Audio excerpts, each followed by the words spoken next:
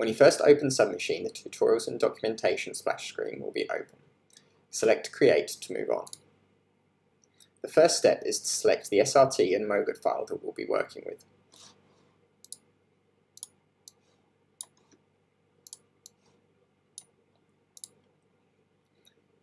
The characters per phrase slider shows how many characters will be shown on screen at once. The different colours give a rough indication of how many characters fit in each aspect ratio.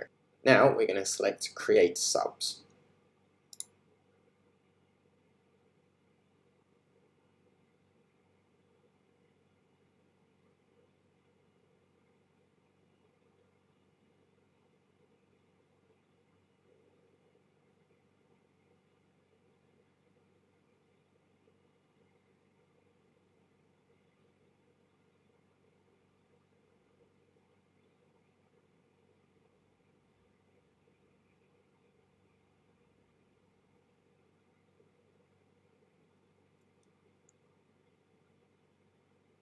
And it's complete.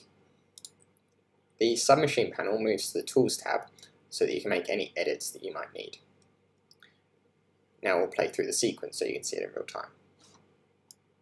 But don't tell me that crybaby Petey McHugh wouldn't have gotten an audience with Victor in a matter of moments if he'd asked politely, because you and I both know that he would. But this is like really, truly a shot in the dark, like we are snipers with blindfolds on who've been spun around 50 times. And there you can see the end product.